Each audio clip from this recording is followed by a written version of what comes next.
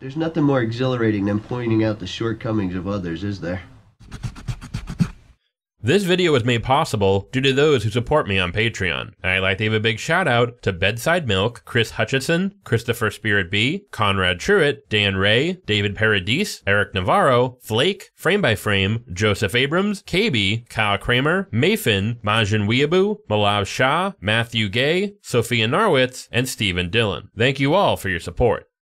If you are a fan of the channel, you've probably at one point or another heard me express my love for The Leftovers. For those unfamiliar, The Leftovers tells the story of those left to grapple with the inexplicable disappearance of 2% of the world's population, an event dubbed the Sudden Departure. There are many things I could praise the show for, but today I want to discuss how the series subverts, or perhaps perfects, what is known as the mystery box. The mystery box was coined by J.J. Abrams in a 2007 TED Talk. To put it simply, the mystery box is an approach to storytelling based on the idea that intrigue is the main driver of story. Thrust the viewer into a confounding situation and allow their desire for answers to keep them engaged. Two men wake up chained in a bathroom with a dead man between them. 27 men are killed following a ship explosion and what seems like a drug deal gone bad, but there is no dope on the boat. A man is in prison for 15 years with no indication as to who did this to him or why. These are excellent hooks that get the audience frothing at the mouth for answers. Thus, this mystery box style of storytelling is very effective at getting the viewer invested in your story.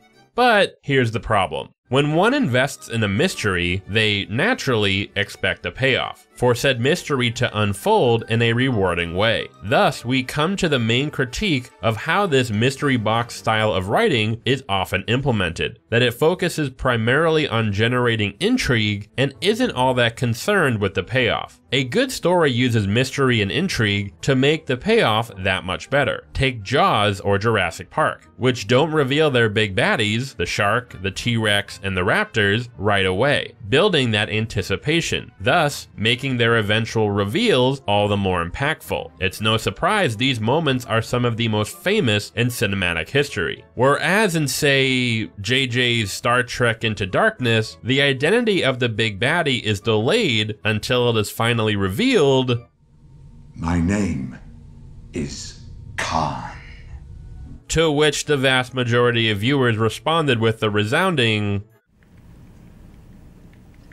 okay. In Jaws and Jurassic Park, the mystery is used to enhance the film's already stellar elements. In Star Trek Into Darkness, the mystery as to the identity of this person is retroactively squandered upon the reveal being so underwhelming, and you realize the manufactured intrigue is really all the film had going for it. Often with this style of storytelling, once said mystery is revealed, the story itself loses most, if not all, of its impact. With, say, Oldboy, even after all of its answers are revealed, I can still enjoy rewatching it due to its substance. The film is much more than just a mystery. Compare this to, say, Cloverfield, which is effective on a first watch, as it keeps the audience engaged by having them slowly realize what is going on, as well as the buildup of Clovey's reveal. But seeing as the film is tremendously lacking in the actual substance department, it isn't one that entices a rewatch. It's a fun ride, but that's really all it is. Mystery is an incredible tool you can use to enhance your story. But with this more common mystery box style of storytelling, mystery is used in place of story. And no piece of media better displays the folly of mystery box storytelling than Abrams' own. Oh no! While Lost was admittedly phenomenal at keeping the audience guessing, introducing mystery after mystery, setting up cliffhanger after cliffhanger, frankly, it was a whole lot of bark and not a lot of bite. That isn't to say the show didn't have some amazing character moments or land some pretty solid twists.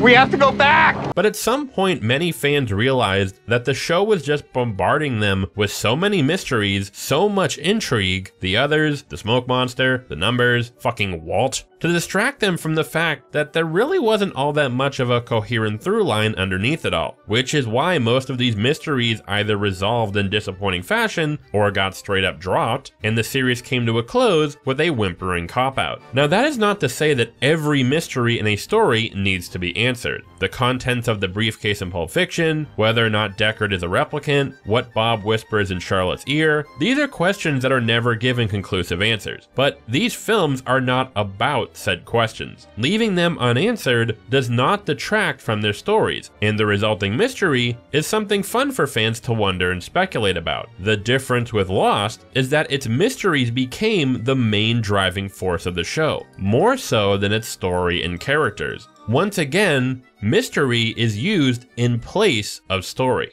So with all that said, let's talk about The Leftovers, co-created by Lost co-creator Damon Lindelof, which is rather ironic since The Leftovers, at least from a storytelling perspective, is its total inverse. While Lost is a show whose plot and characters were mostly in service to generating mystery, the various mysteries of The Leftovers are solely in service of exploring character. There is the character of Holy Wayne, who may have miraculous healing powers, or may be a fraud who is feigning said powers to facilitate his hobby of sleeping with underage Asian girls. There is a man named David Burton, who may be the reincarnation of God, or who merely believes he is after surviving a near-death experience. Our main character, Kevin Garvey, may be the second coming of Christ, whose immortality allows him to roam freely through the realm of the dead, or maybe he's just a little bit cuckoo banana pancakes. The answers to these questions are never conclusively given, but that's because they really don't matter. Whether or not Holy Wayne is a fraud doesn't make the conviction of those who believe in him any less real. Whether or not Burton is in fact God is inconsequential in regard to the crisis of faith Reverend Matt Jameson has following his interaction with him. Whether or not Kevin is some sort of messiah figure doesn't really make a difference as to how his experiences, whether literal or delusional, lead to him realizing what he truly cherishes in his life. The mysteries are merely catalysts for the exploration of story and character. This is even true for the show's biggest mystery of all. Given its main mystery, the inexplicable disappearance of 2% of the world's population, being one hell of a mystery box-like setup, you would think that the series would use the answer to said mystery as a carrot on a stick of sorts, to keep the audience watching and guessing, yearning for an answer, just as Lost did with its cornucopia of tropical shenanigans. But conversely, as the show goes on, The Leftovers becomes less and less concerned with addressing what caused the sudden departure or where the departed disappeared to the point where it basically becomes irrelevant, and in the end, the show doesn't even give the audience an answer to this mystery. Right about now, I'm sure some of you fans out there may be saying, wait a minute, yes it does.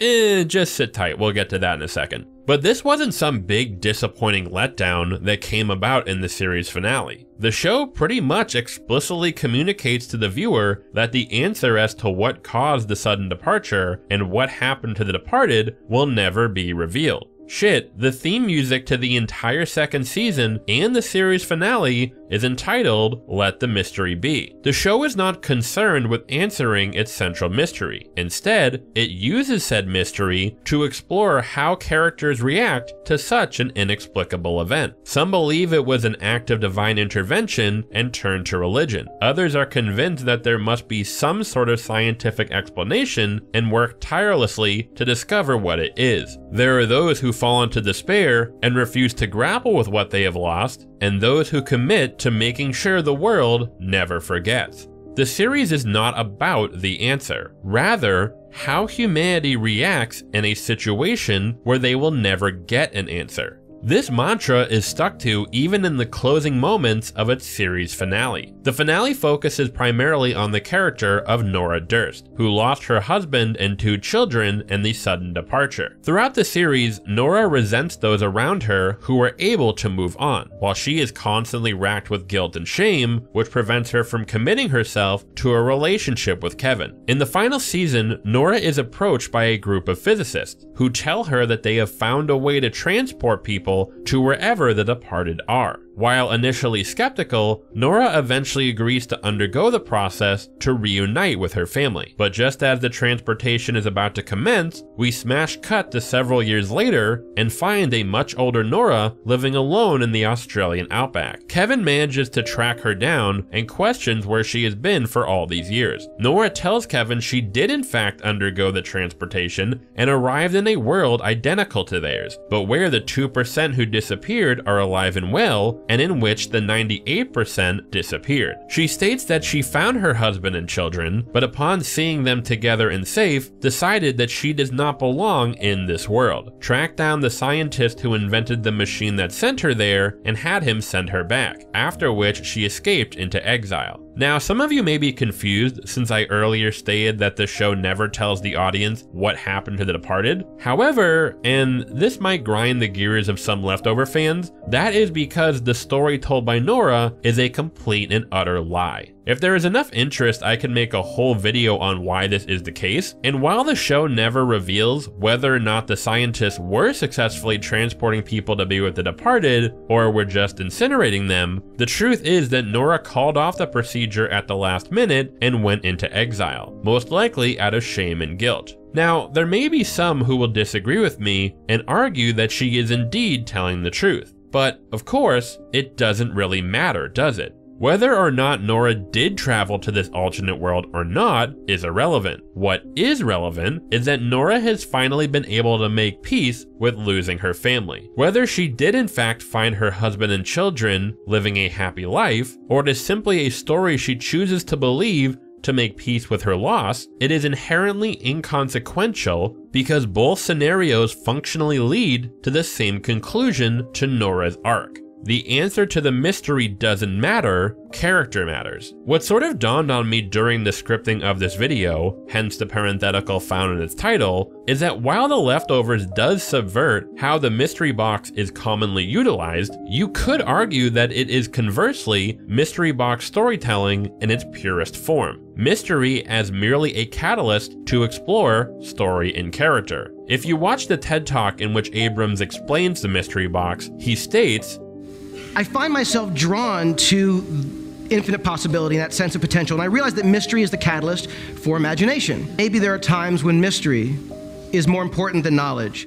With which I wholeheartedly agree. Mystery is indeed a crucial part of storytelling, but the flaw in Abrams' execution of the mystery box is that his stories become all about the mystery. They are all bark and no bite, all intrigue and no substance. But The Leftovers is not about its mysteries. It is about the innate human desire to make sense of the nonsensical. There are certain questions that we simply will never for sure know the answer to, yet as humans, we are driven to give meaning to the unknown. In The Leftovers, some find that meaning in a higher power, some in relying on science and logic, some into giving into nihilism and despair, some in simply being with those they have left. That is what the show is about. Thus, leaving these mysteries unresolved allows for the intrigue and mystery to remain, but never detracts from and only enhances the story itself, putting character above all else.